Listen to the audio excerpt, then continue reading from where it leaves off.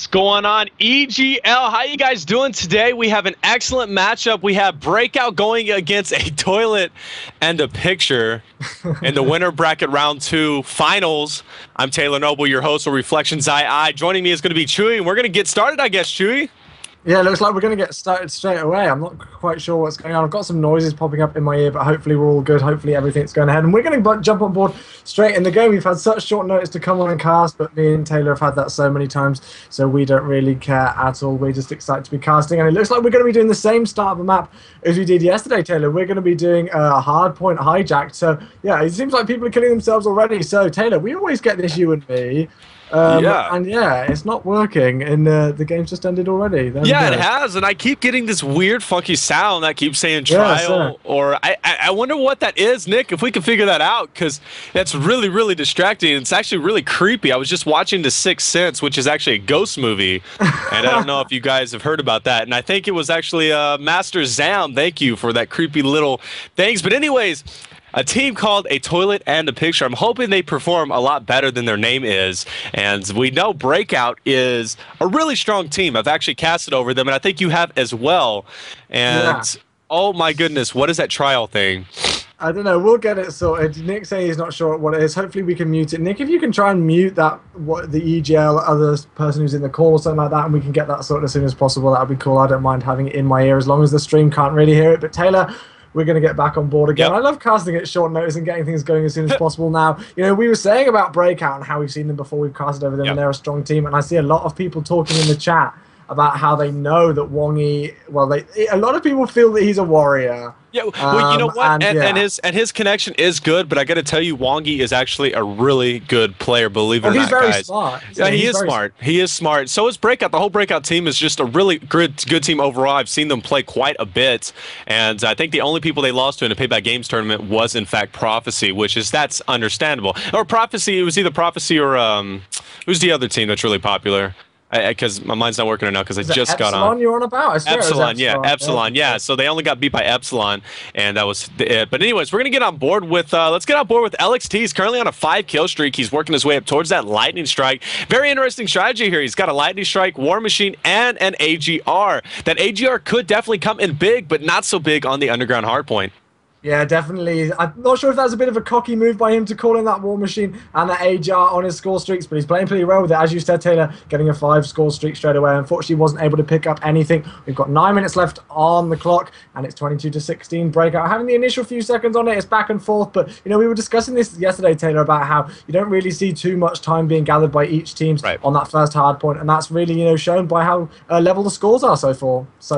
Yeah, but Breakout did a great job with getting the spawns. Robs is going to be in here with the MP7. He's going to clean up Ridley kills, and he's going to clean up another person there, getting a nice 2-piece. Ainsley on a 3-piece, and then we got LXT right now, who was just helping out, and he's going back and forth. Now, we do see Breakout taking a lead right now by about 20 seconds, about 30 seconds until we rotate down to the underground, and it is, in fact, going to be A Toilet and a Picture who's going to take it over, and that's going to be Sam in there, but he's actually going to head out, and then Wongy's as well as LXT is going to come back in there. But Ainsley on a 4-kill streak right now. Now, he's got that M8. He's currently in the back part of the map, and he will be the anchor for Team Breakout.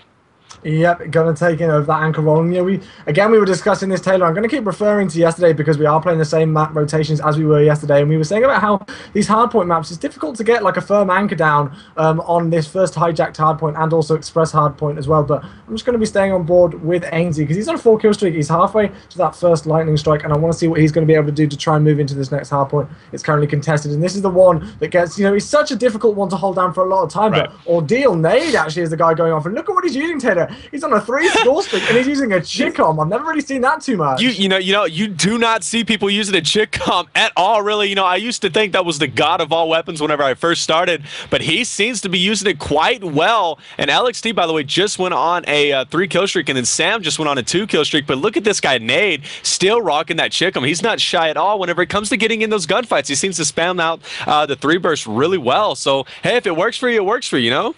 Yeah, exactly. If it works for you, then you just got to go ahead with it and keep using it. But he seems to be doing all right. Let's pop up the scoreboard, actually, and see how everybody's doing. We've got Breakout LXT there, 13 and 10. Not too much going on. Wongy and Ainsley haven't got a defense yet at all. And then on the other side, everybody about, the same margin. Not really too much going on so far. Not really any dramatic differences, as we see 6 minutes 55 on the clock. 65 to 34 with Breakout taking a lead here so far. And we're actually on board with UT Sam as he picks up a 6 kill there. And he's also going to earn that Healthstorm missile, sorry. And he's got that lightning strike. And that Death Machine. Now, the Death Machine I used to like quite a lot, but recently I've really not become so keen on. So it could be interesting to see how he uses that on such a close quarters map like this. Honestly, I like the War Machine a lot better now. And I used to like the Death Machine as well, but the War Machine, you can just spam it out a lot better, and you can clear out those inside hardpoints. For example, where we're at right now, the kitchen hardpoint, the War Machine definitely comes in handy whenever you're popping in there, because you could just spam those corners and spam in the back and really take out your people. Oh. Alex, look at that. Sam gets a nice 3-piece. That's worthy of some stream time. He's got a Hellstorm. He's on a 4-kill streak right now, and I think he just earned that Hellstorm. He's working his way up towards that lightning strike, probably 1 kill away from that. He is going to connect with somebody there. Somebody's going to run in front of him, and he does, in fact, earn all of his score streaks, so he is going to have that Death Machine. Let's see if he's going to be able to put that to good use.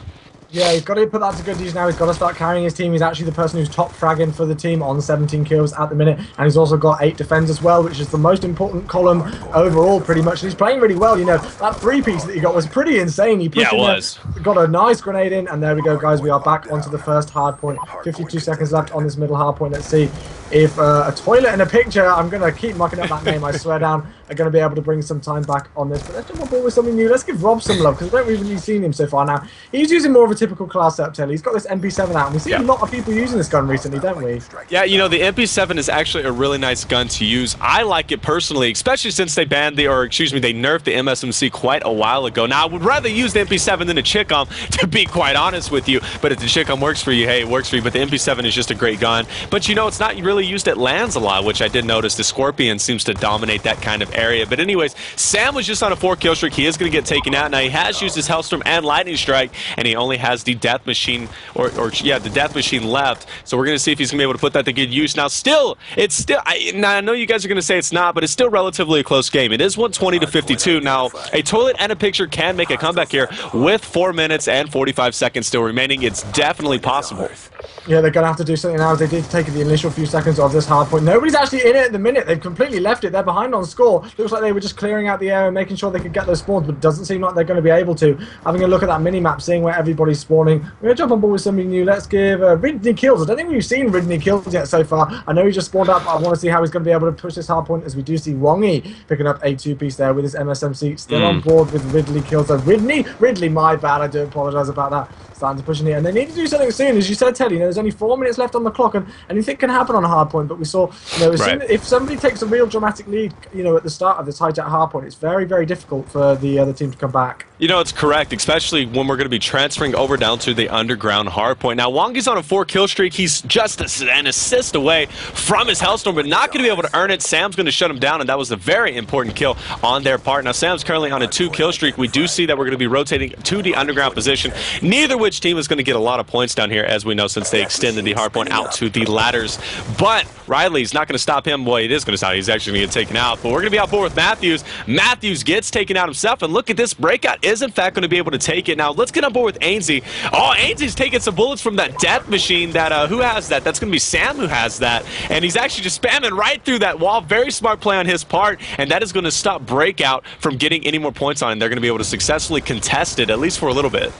Yeah, you do not want to come across one of those Death Machines face to face. It's a good play by him to be able to stick him behind cover, as you see him head glitching now. I was actually going to jump down to LXT, who's on a 5-kill streak. I just want to see if he's going to be able to get any more streaks. And there we go. This cocky play that we were talking about earlier is working for him, as he's got that lightning strike and that Hellstorm missile. No, sorry, and that War Machine as well. He didn't, unfortunately, he wasn't able to pick up the AGR, but still great plays by him to be able to pick up some of those streaks. And they are in complete dominance right now. They've got about a 96-point lead or something around that mark. My math is absolutely terrible, as we do see LXT getting breaking out. And yeah, 2 minutes 40 on the clock. I think this could just be out of the hands. Yeah, the time is dwindling down right now. Ainsley picks up a lightning strike, able to get a nice 3-piece right there, and then he's now currently on an 8-kill streak, working his way towards the dogs. Is he going to be able to earn it? I hope he does. That's going to be such an exciting thing to see. But he does have his War Machine spamming over there, looking like he's trying to take out Matthews, but can't connect. He is going to have to reload, though. But guys, in the chat, is he going going to be able to earn his dogs? He is going to get contested from the back. Now, this is a very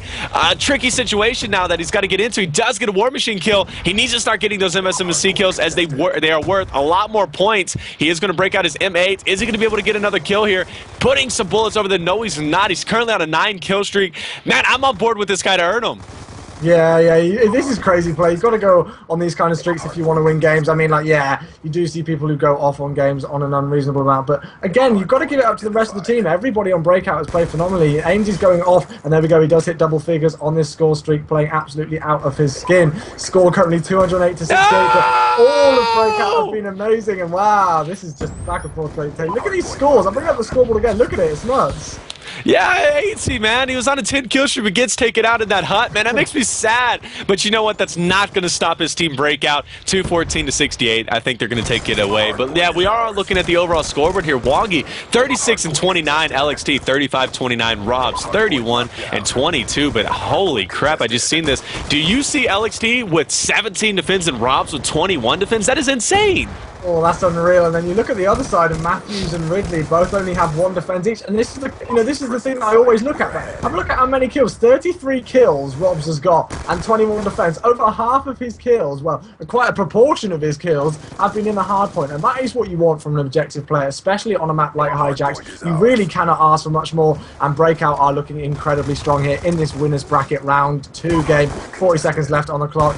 And it looks like, yeah, 100-point club is real. You know, Breakout is just a strong team overall, you know, like, especially online. You know, I've seen them play, and in the Payback Games tournament, that was the $10,000 tournament, they actually took 2nd place. They only got beat by Epsilon. They didn't drop they didn't drop a single map until they played Epsilon, and then that's when things started going downhill. But Epsilon's such a great team, but Wongi's going to close it out for us, guys. 6-kill streak. He is going to earn his lightning strike. He's going to just call that in, get some kills right there. He also has a Hellstorm as well, which he's going to call in the last remaining 5 seconds, and they're going to max it out 250 to 86, and that's going to be Breakout taking the first win, leading this best-of-5 series 2-1-0 against a toilet and a picture.